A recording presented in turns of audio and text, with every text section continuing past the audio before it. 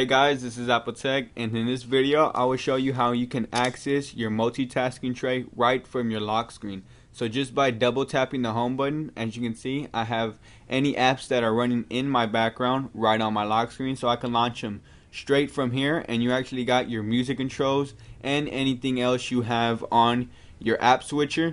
So this is a very nice tweak to have. As you can see, you can just open an app by just clicking on it, and it will just unlock like that. So this is a very nice tweak if you want to quickly access your apps.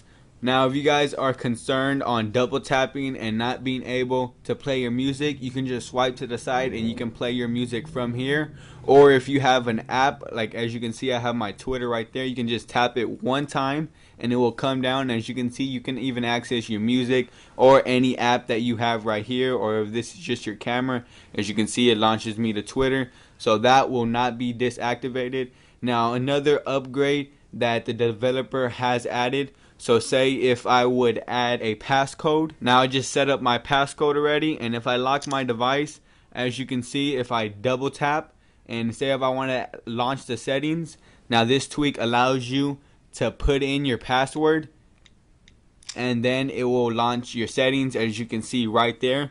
So they did incorporate that with locking your device. As you can see, my device is locked, so if someone tries to double tap and access one of your apps down here and you have a passcode, they will not let that go through.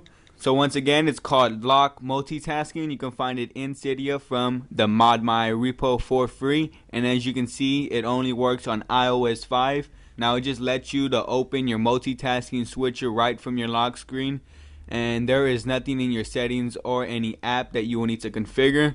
So this is a very nice tweak if you want to access your apps quickly right on your lock screen. So once again, if you like this video, make sure to click the like button right down there. Leave any of your comments, questions below, folks. Tell me what you guys think about this tweak. And like always, guys, you can subscribe up there to see when my next video will be posted. And another thing is, guys, is you can follow me on Twitter. That link will be in the description below. This is Tech. Peace out. Catch you guys in the next one.